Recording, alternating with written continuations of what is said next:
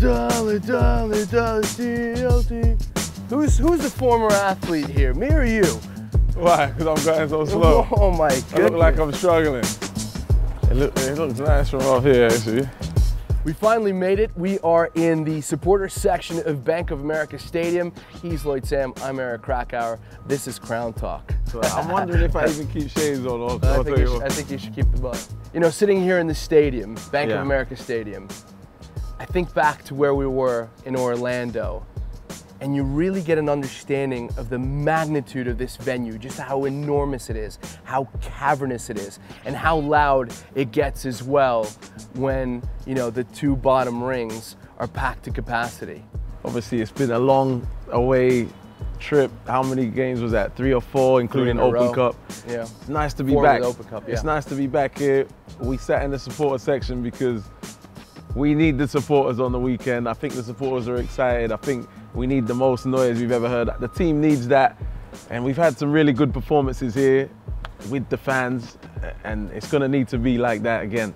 And one thing that you and I talked about during the broadcast in that game against Orlando was that the Orlando fans were extremely loud and the stadium wasn't even half full.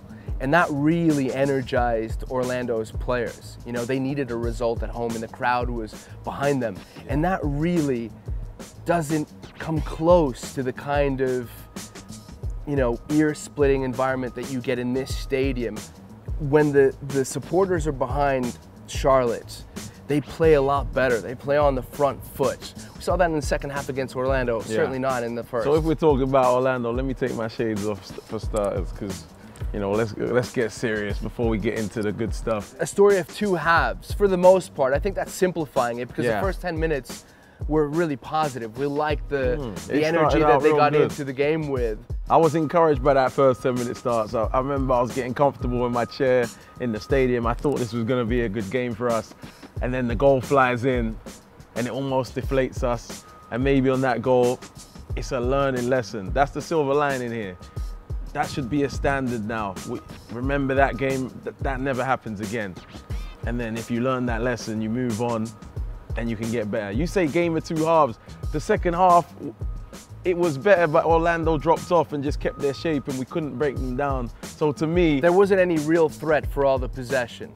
I put that whole game, I'd say, behind us. The second half, there wasn't much chances for Orlando, but we didn't have chances either. Philadelphia 2.0. Just before the second game we don't speak of. The second game we don't speak of.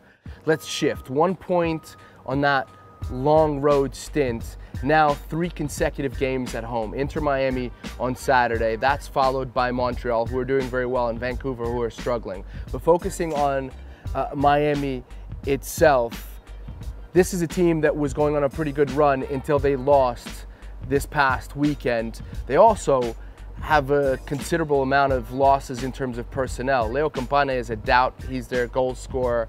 So this really is the time to face them. What do you think I'm going to say? It doesn't even matter. They're meeting an angry team that's at home and hasn't been at home for a month. That's the storyline for me.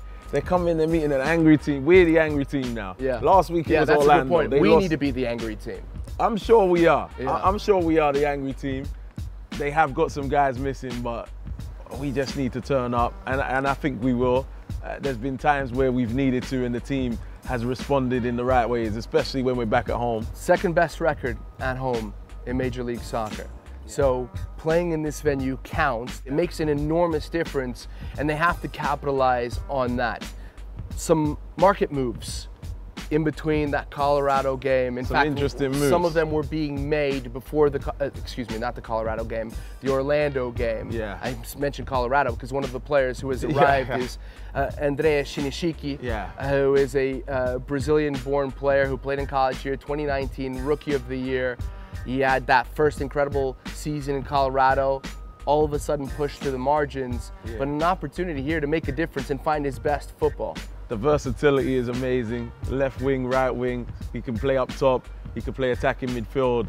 I think it's a good bit of business. I hear we were after him for some time. Yep. So getting him in, he takes players on 1v1.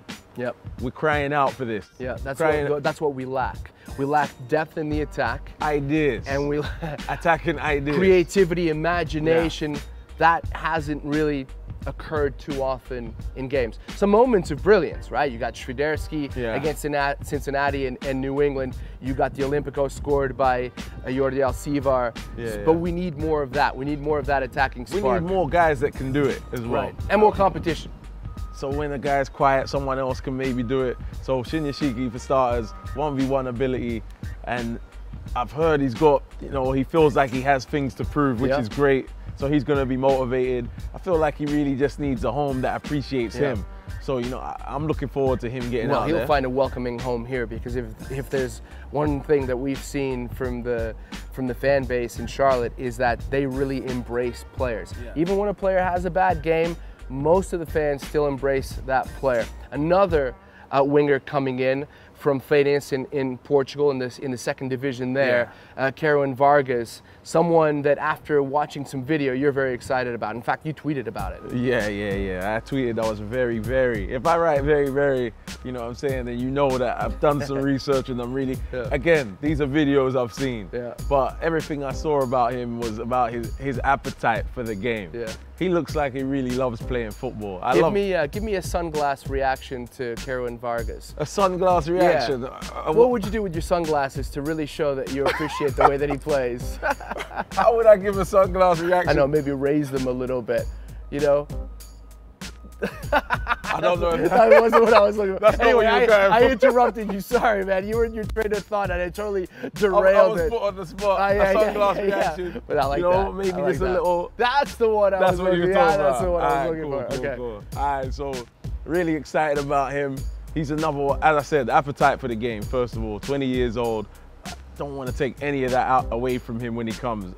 He looks so excited about playing football, looks excited about taking men on, scoring goals. Again, it's something we need. Ideas. Give it to someone and they can go and make something happen. It's like in other sports like basketball and ISO, right? You just give it to a creative player and you don't have to draw up any plays. He just uses his creativity. So we've got a couple guys like that. Vargas, I love the way he gets in the box to score goals.